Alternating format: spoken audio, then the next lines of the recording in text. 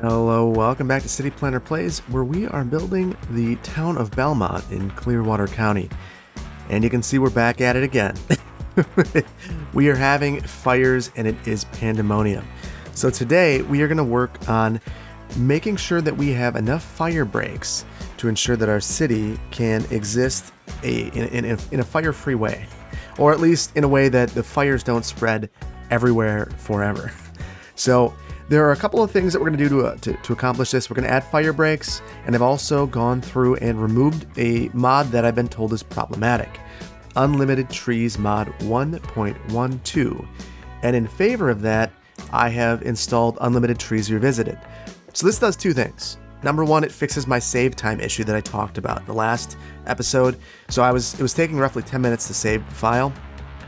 That's a problem. With the removal of that mod and the addition of Unlimited Trees Revisited, I have been able to cut my save times down to about 2 to 3 seconds. So quite the change. So that's one of the changes that we're going to make. The other one was we're going to expand Belmont a bit. This is not going to be a massive community, but we are going to have some degree of growth in the community. And that's going to really...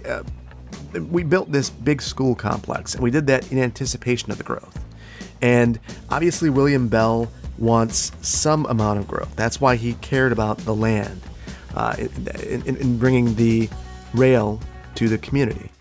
The rail right there to the community. So clearly that's going to be some part of today's build to make William feel that he has made a good investment. And then finally, we're going to make a couple of changes to the regional railway network. We're not necessarily going to fix it, but we're going to make it a little bit more true to life and add a truck stop. So quite a bit we want to do today. So let's get started. And I am going to pause this because I want to check the efficacy of the changes that we make by actually letting this fire burn through the break and seeing if it actually prevents it from spreading further. But before we get to all of that, an eagle-eyed member of the Discord server noticed that I have a problem with my policies. So looking at the budget, one thing is not like the rest. Boom, right here, our policies. So our policies are way out of whack, and I was wondering what policy I had that could be causing this, and it's clearly the power usage policy. We're getting a 5 cent per building expense to have this enacted, and we had this enacted when we didn't have enough power production.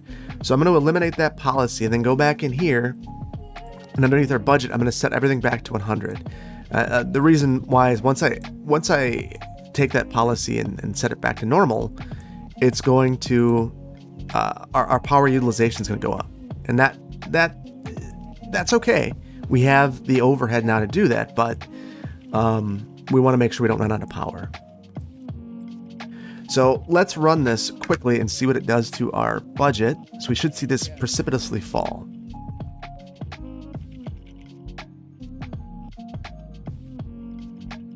Okay, that was ridiculous.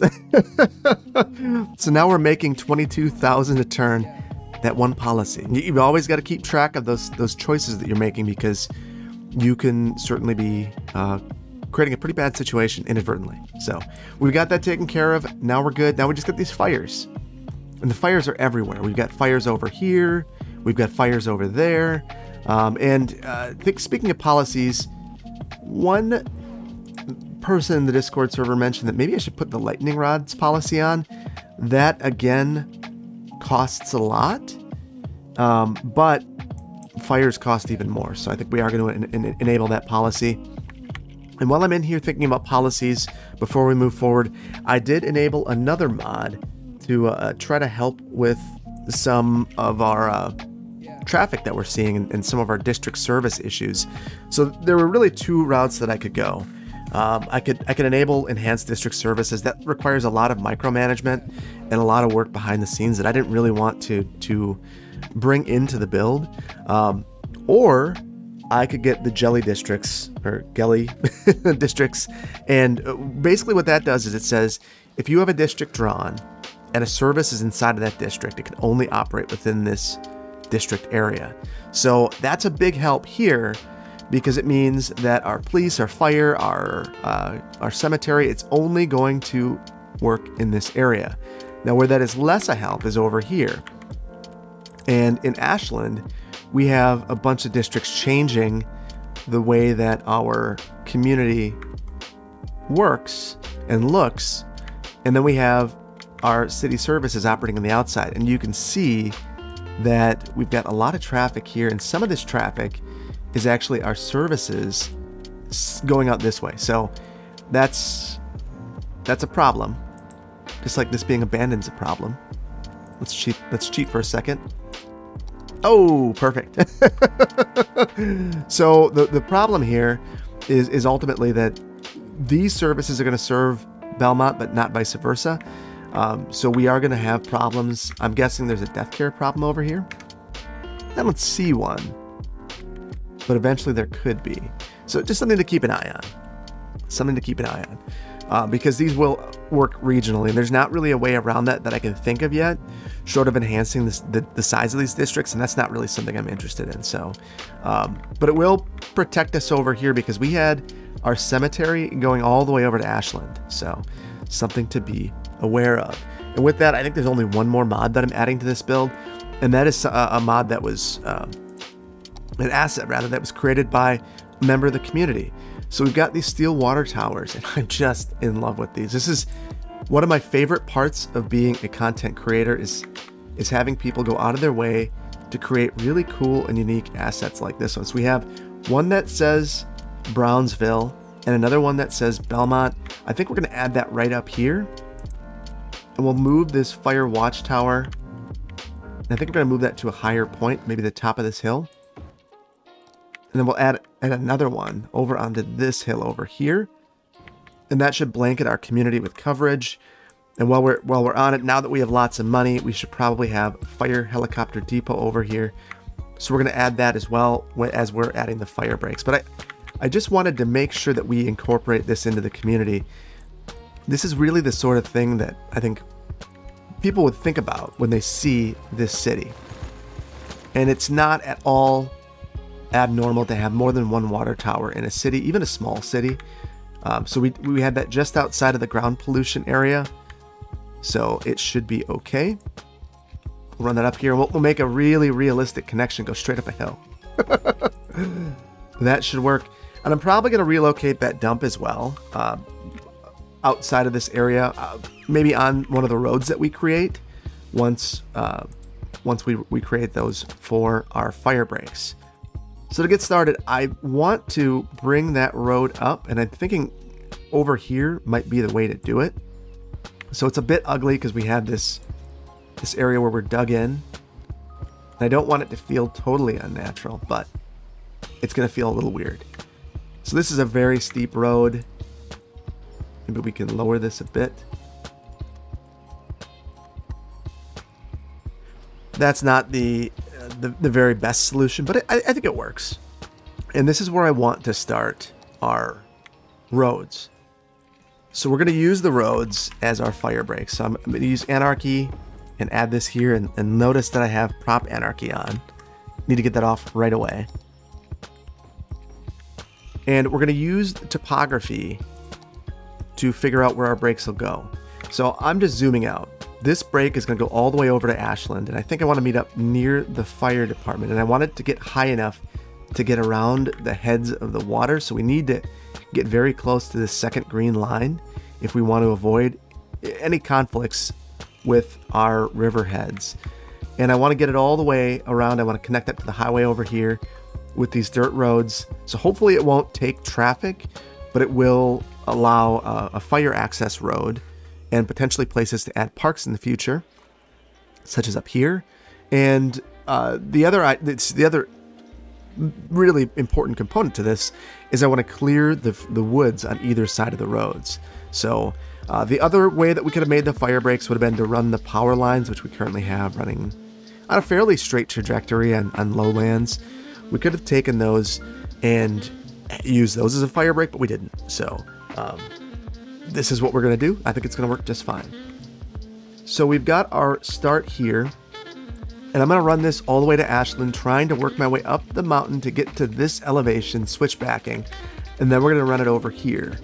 So I'm going to do that in relative silence and time-lapse most of this, because it's not the most interesting. I get that.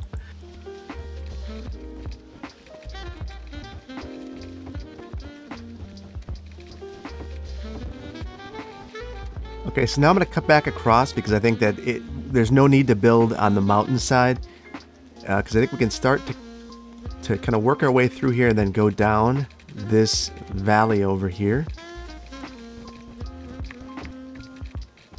And you can see there's Ashland. We are making our way down the hillside now. So I just want to check the elevation that I want to maintain, and I think here is where I'm going to cut back across and follow the topographic line again.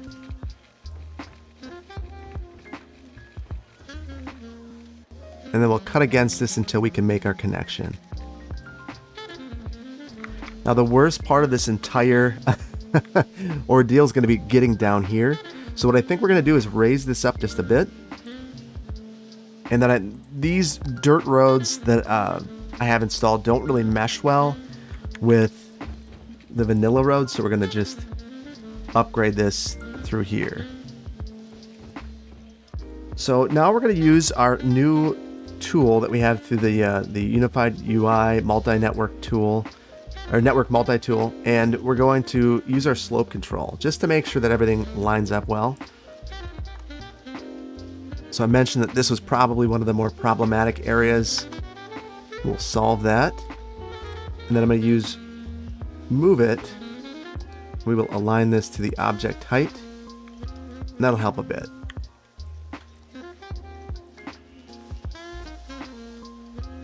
There we go. That feels a bit more natural to me.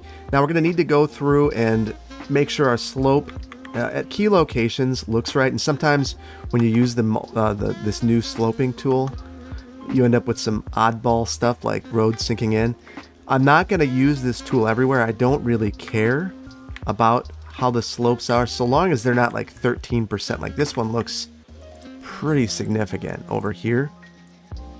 So basically, if it's above 10% or so, I'm going to try to moderate that a bit. And then wherever it breaks, I'm going to fix that too.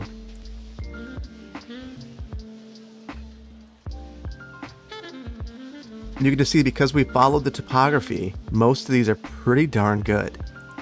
So these switchbacks are probably the one place where it might get a little messy. But even 9, I'll adjust it, but I'm probably a little more okay with that. Yeah, pretty good. Pretty good. I'm pretty pleased with that. Now I want to make our connection over to here. Now this one's going to be harder, but this one's also very important. And then we're going to make a couple of adjustments along the highway to try to improve this as well. So again, we'll look at a topographic view again. Now over here, we really need to get again to that dark green line. That's going to be that's going to be a trick. I don't know that that's going to be all that straightforward. Now I'm going to have a park in the future, so I want to have a nice entrance here. So we're going to leave maybe a small short stretch that is straight. And then we will again begin to work our way up. Now this is going to need a lot of work using the Network Multi-tool. Already I can tell you that. We're going up quite a bit more, quite a bit faster on much steeper slopes. This would also need some sort of guardrail. But we are almost up where we need to be. Oh, just kidding. We still have about 100 meters up to go. Okay, now we are where we need to be. And this is important because I want to be able to get across to the highway over here, which is in really the dark green area. So we're going to have a meandering road back here. And I'm sure that there would be motorcyclists just lobbying to get this paved. And then the snowmobilers would be fighting against them, because this would be a perfect snowmobile trail so long as it's not paved. Same thing with ATVs. They would probably be like, this is perfect. Please do not change it. And the dynamics of rural planning. You deal with some of these things. Might get cross-country skiers is another group that is interested in this, so it's always a dynamic. And runners.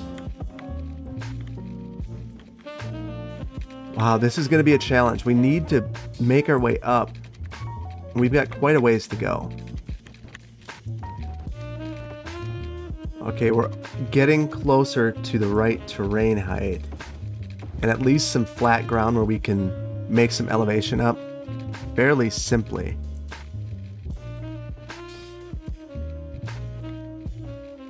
Oh, I'm out of money. We need to take advantage of some of that money that we made.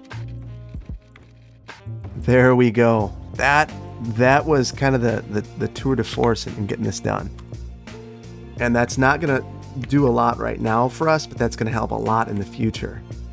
Now, we've got some stuff going on here that I want to fix. So we've got a road that is just, you know, once you see it, you can't unsee it. So I'm going to get this slope fixed here. Ooh, I do not like what it did here, but you're going to have to work with it. So that is quite the ravine that it has dug. Yeah, that's extreme. Oh, I made it worse. I didn't know that was a possibility. All right, well, let's take this further and see if I can fix it a little bit. Then we're going to have to take some liberties. Okay, well, that slope is really nice now. The unfortunate thing is it took half of our landscaping out with it. So we're going to need to do a little bit of grading to get this looking a bit more reasonable.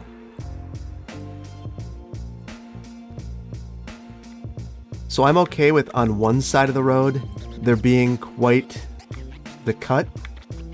I'm not okay with it on both. Maybe that's just a personal preference. And here there's not a lot that I can do besides just to taper this a bit. But I wouldn't want the road to fall back in on itself. Now this blasting, I could see that happening. Maybe not to this extent. But blasting to build a smooth road does occur. Or at least it used to.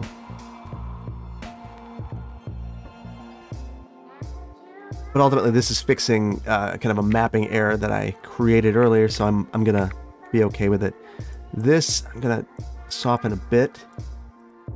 There we go. So it's kind of hard to see what's going on here because there's so much fire.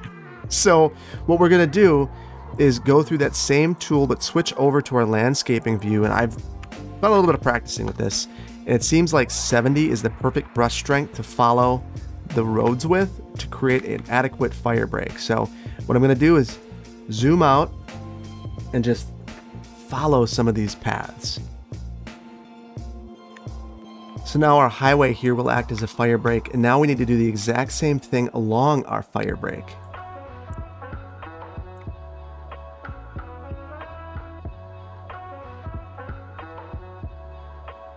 Okay, and now the moment of payoff. We're going to see if this actually works. In just a minute, I do want to, again, take a look at my slopes. It's funny, this almost looks like a ski hill now. I just want to make sure that my slopes on this new road aren't completely crazy. Some of them are going to be. I mean, that's 15, that's a lot. And this would be a really interesting trip if you were going down here. It's just beautiful. You get to see some backcountry that you might not otherwise see. I mean, look at this. Oh man, this theme. I can't say enough about how beautiful it is. And someday this will probably become a scenic road that people, travel down just for the beauty of the road. We have a program in Wisconsin called Rustic Roads, and you'll see these roads that there are no power lines down. It's just, they exist, purely for the benefit of being able to see nature. And this is exactly the kind of road that would be designated. It would be paved then. But yeah, it's the exact type of road you'd expect to see designated. Okay, and apparently I did an exceptionally good job over here because I'm not seeing really any bad slopes. I'm I'm seeing a couple where maybe I could just improve it a bit, but for the most part, these are pretty darn good. Yeah, I'm pleased. So we went from absolute madness over here and whatever this was to some pretty good slopes over here. So let's see. We've got these fires going. They're active. We're going to start running. For the rest of the build, we are running. In fact, I'm going to kick up the speed so we can see how our brakes work. So I already see a problem. There is nothing stopping this fire from working all the way around the mountain and then coming down this side, because we're actually trapping the fire into our area. So the way to fix that would be to eliminate some of these trees down here. So I would assume that the Forestry Service would see this and already add a brake. So this should prevent the fire from continuing to spread, and there would just need to be lots of targeted little areas like that. So let's go back in and take a look, and I'll see if it stops now.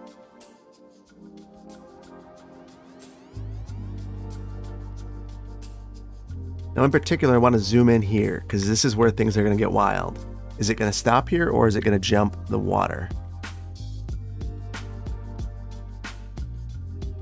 Oh my goodness, with this new mod, they actually put it out. That is amazing. So the city is saved. Awesome. Well, with that in mind, let's start thinking about the rest of our build. And one of the things that I wanted to do was actually move our dump. I have it in the middle of this area. There were a lot of comments about how that seemed pretty unreasonable, and I agree. And I also want to add another fire helicopter depot to this area.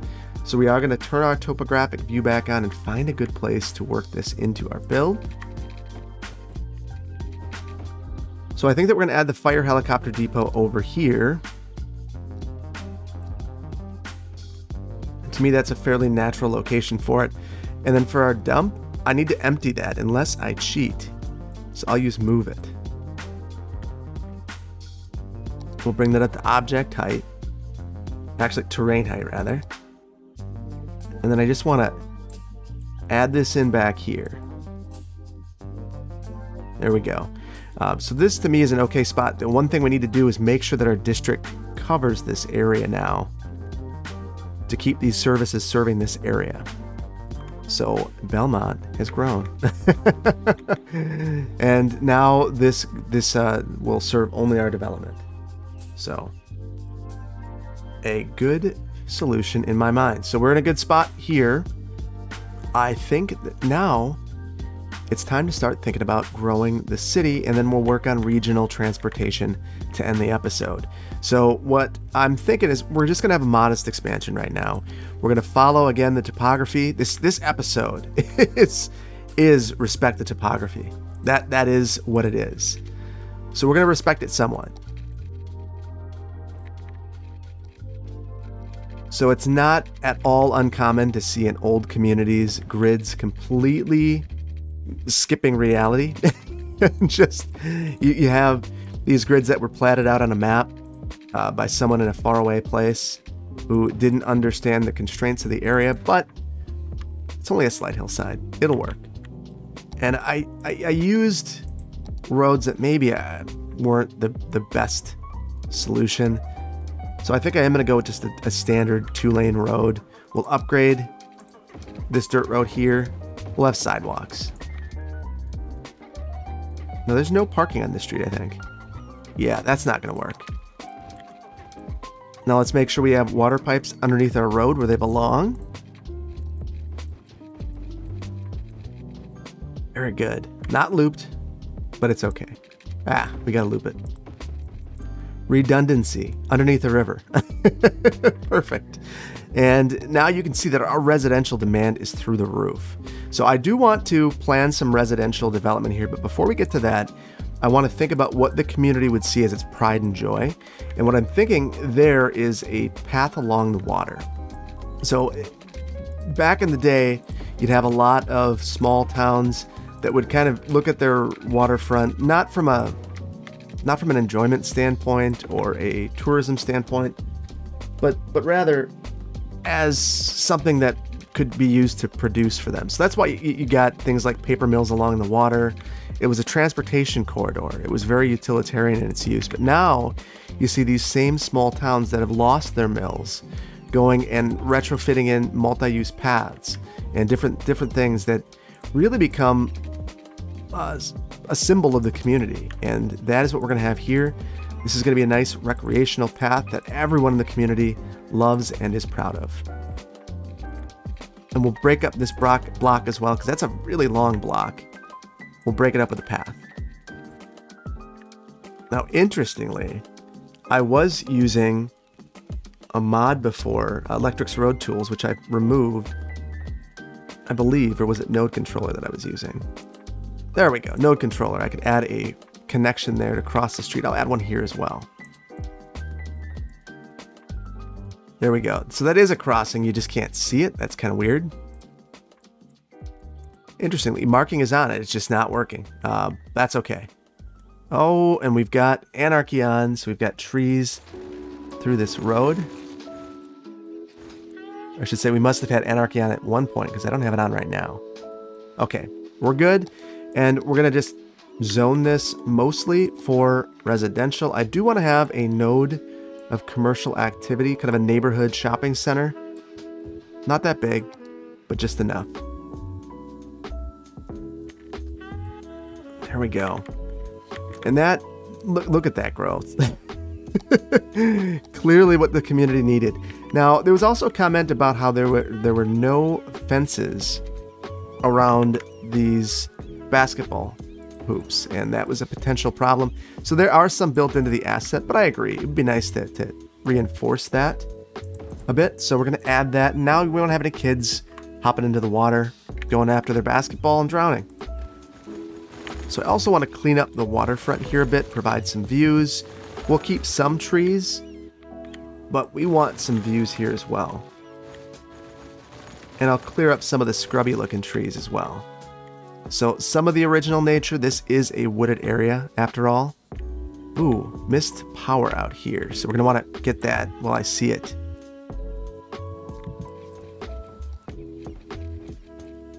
There we go. And we've got this path over here, which was our fishing, our fishing spot.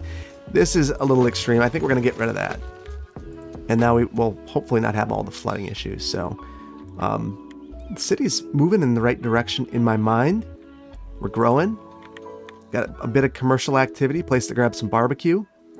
We're good. I like this. I like this a lot. So now I want to strengthen the connections between this community and Ashland. But before we do that, there we go again. Our fires are still going. It's easy to forget, but there they are.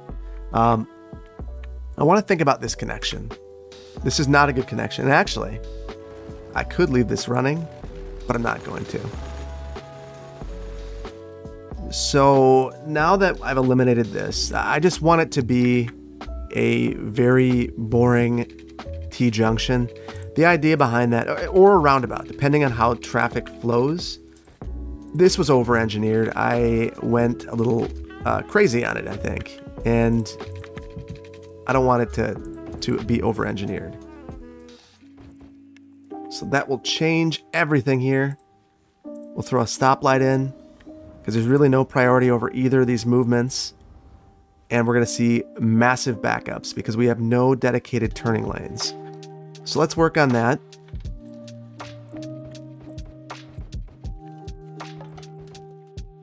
Okay, so now we've got dedicated turn lanes, and we're going to need to let this clear out. Every time I see it. We're going to do the exact same thing here. We're going to add dedicated turn lanes in to the area and coming from it as well. I thought we had lights here, but we don't. I think we're going to add lights here as well. So our traffic is in a really rough spot. I don't know how well this is going to work. In fact, we have our dedicated lanes here. Why don't we just extend them at this point? And now at least we have a consistent right-of-way. You can always change striping. That's no problem. And you can see everyone's turning right. Interesting. Yeah, that's a challenge. And that makes me wonder if this would be a better spot to have a roundabout.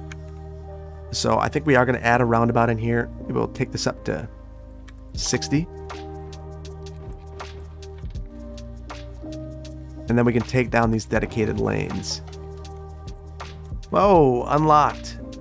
All right, our lumber company is leveling up, so we can have a printing press now, which we're not going to build in Brownsville or Belmont.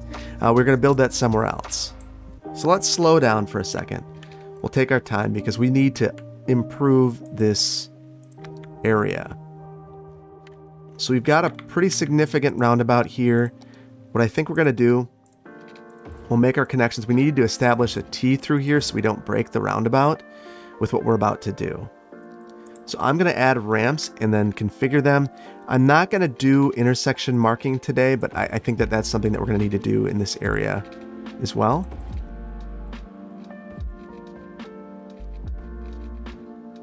Okay, now we'll get our directionality correct. It looks like most of them were okay. We can get rid of our T and our legs in. Now I want to fix the angle because I want this to be a sweeping movement here so that you wouldn't have to turn. And I'm noticing one of the issues is that I have this extra lane out here, so it's making things look a little bit wonky. So we'll fix that.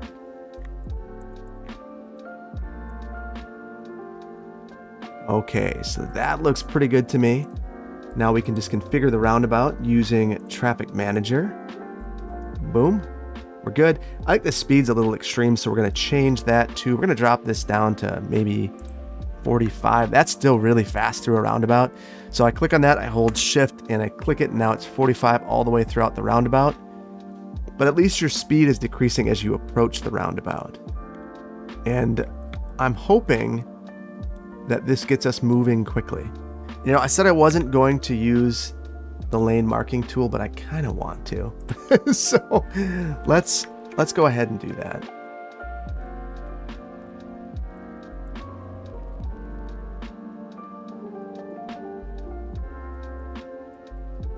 Well, yeah, I think that looks a ton better with those markings, and it feels good, and it's operating effectively and efficiently.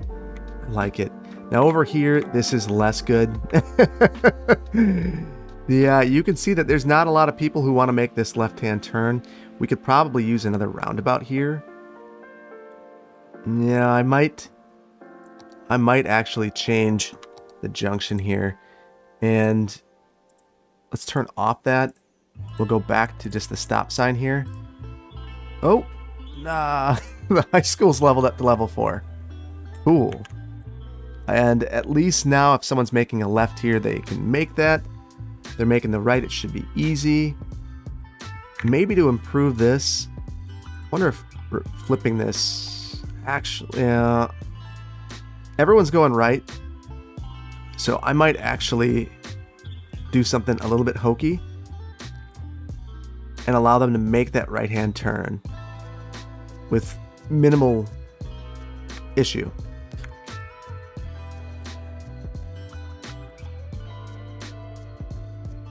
Now there's a lot going on here. I want to clean some of this up.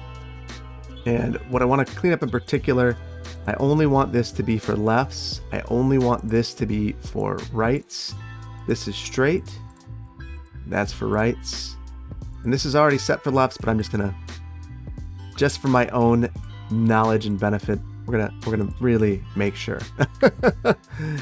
And then the last thing I want to do is look at what's happening here. We don't have people smoothly going through these, so let's improve that. Same thing here. And then it looks like I missed one over here with marking. There we go. So there's a lot of weaving movements going on here, a lot. And that is part of the problem that we're seeing here, but it could be worse, I think. I don't know that it could be a lot worse, but it's pretty bad. But that got us up to 72, 73, and some of this is just, it needs to clear out. So it might just take some time. And ultimately, the main problem we're having here is we're funneling all of our traffic And maybe part of what we could do to improve this would be to add a bus service. So I think that's what we're going to do.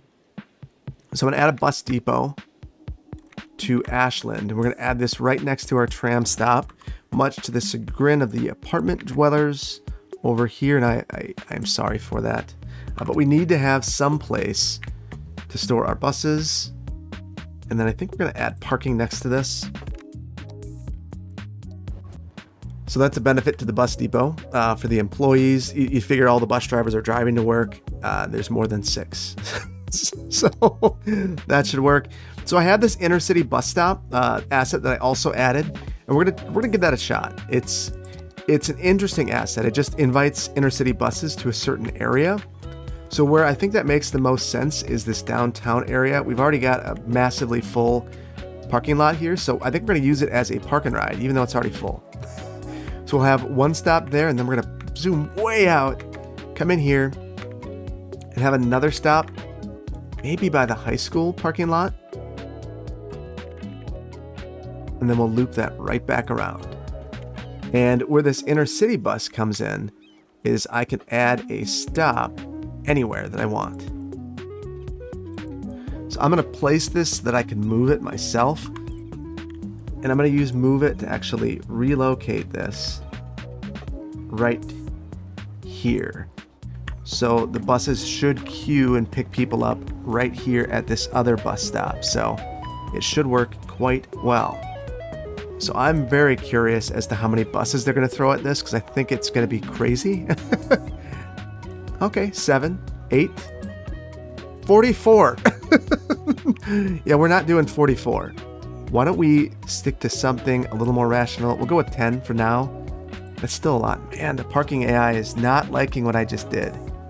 The car's just flickering around. Are we going to find a new normal? If I speed it up. If I zoom out. So I think I might need to reset this. So what I'm going to do is I'm going to go into here. We'll go into TMPE. And we're going to do something that I don't think I did to start out with, which was to actually clear the traffic. So I'm going to reset, remove parked vehicles, and see if that helps. I also kind of want to look at our policies that we have here. So I like U-turns as a policy. We're going to do that. We're going to allow them to turn at red lights. I think we're going to leave it there. I also want to ban private cars and trucks on bus lanes. That, to me, is just common sense. We'll see how that works. Yeah. Still doing the whole clicky thing, but I think we're in a... It seems like it's working a little bit better. Oh. Don't look at it. Don't look at it that it's better. All right, well... I'm curious to see how well utilized this will be, but I think it's going to be a hit. At least from Belmont. So we've got our stop right here. There's already a guy waiting. Thank you, Bradley Finch. You're a low-wealth adult tourist going to high school soccer field, which just burnt down. You know, it wouldn't be one of my builds if we weren't seeing that. All right, we're in a good spot there, I think. The very last thing I want to do is something that was suggested in the comments on numerous occasions, and that is think about a truck stop. This is terrible. Yeah, I really don't love what's happening here. And I'm wondering, we're going to build a truck stop in a second, but I want to see if there's anything I can do to improve this. And you see that they're obediently following the yield sign. It's completely bungling traffic as a result. Part of this is they're not smoothly merging. So that should help some. But I'm wondering if they're yielding in a manner that's a bit extreme. And if I just turn this on, if that will improve things. No, that was a mistake. You can see that now people are not providing the right of way.